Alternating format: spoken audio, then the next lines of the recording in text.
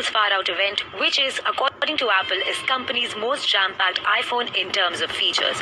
From a redesigned notch, which is called Dynamic Island, always on display, to a new 48-megapixel wide-angle camera, the iPhone 14 Pro comes with some really great features. Apple, as usual, is the master of marketing, and it is turning no stones unturned to hype the feature present in its flagship as it's groundbreaking.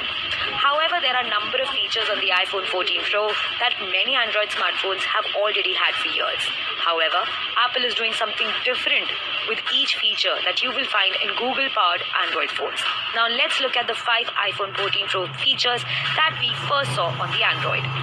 Dynamic Island Notch. While the all-new iPhone 14 Pro models boast multiple updates, the standout feature is the Dynamic Island Notch, which will display information like the songs you are listening to or when the device is connected to your phone. Pill-shaped display cuts on smartphones are new, but they have been rather stationary, and rival brands from the Android camp did nothing to utilize the top of the screen to be more interactive with apps and display notifications.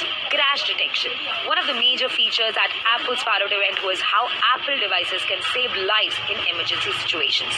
All 4 new iPhone 14 models, regardless of which screen size you prefer or the demographic they target, have built-in emergency satellite connectivity and the car crash detection feature. Always on display. Well, the iPhone 14 Pro and Pro Max models will include an always-on display providing information, including times and widgets, without having to wake the phone. Although Apple is making a big deal about the always-on display on its newest flagships, this feature debuted on Android smartphones with Samsung Galaxy S7 back in 2016. Action mode. The iPhone 14 Pro, including the standard iPhone 14 and 14 Plus, also now has a new action mode letting users capture smooth video that will automatically adjust to shakes, motions and vibrations without needing a gimbal. Selfie autofocus. The real improvement on the iPhone 14 Pro isn't just the 48-megapixel camera, but also the front-facing selfie camera, which now comes with autofocus for the first time. So these are the 5 features that Android has already done in the past, but now iPhone has also introduced in their smartphones.